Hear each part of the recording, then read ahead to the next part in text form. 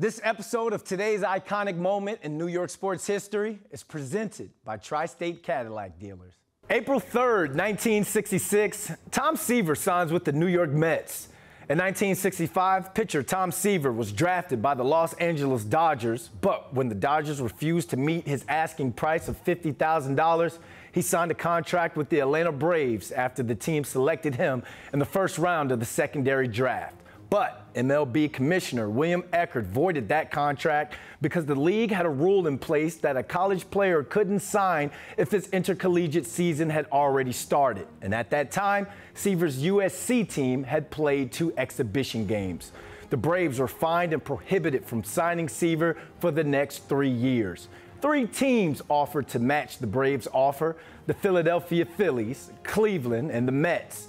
Those 3 names were entered into a hat, and the name drawn was the New York Mets. The next day, Seaver signed with the team and made his Mets debut on April 13th, 1967. And despite playing for a last-place team, he was named the National League Rookie of the Year. Over his MLB career, he would play 12 of his 20 seasons with the Mets.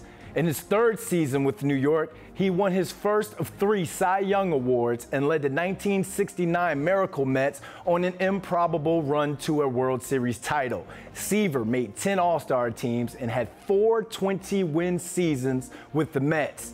In 1988, the Mets retired his number, and he was inducted into the Baseball Hall of Fame in 1992. Tom Seaver passed away in 2020, but was immortalized with a statue outside of Citi Field in April of 2022. He's arguably the best pitcher the Mets have ever had, and he helped turn a group of, quote, lovable losers into formidable foes. That's a line that's actually written on his Hall of Fame plaque.